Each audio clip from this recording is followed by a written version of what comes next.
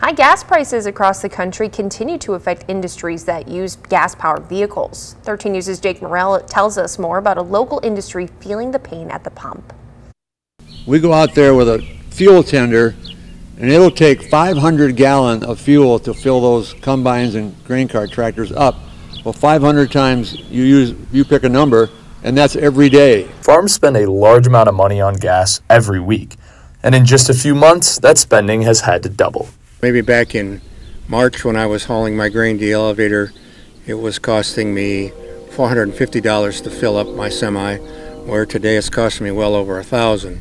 Steve Frick, who is the president of the Winnebago Boone Farm Bureau, told us what the extra spending has done to his profits. We still had to pay for those high input costs early in the season.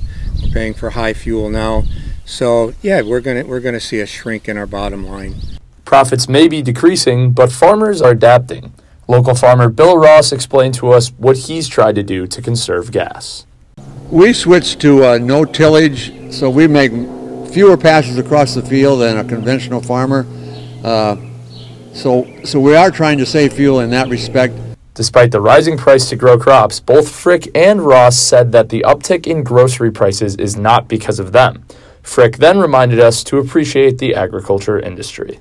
I think that our industry knows that we're a part of your life, and we want to be that. When you see that big combine going through the field this fall or down the road blocking traffic, it's just it's an expensive thing to run. Now, both farmers also said they are optimistic about a good harvest this fall that could alleviate prices.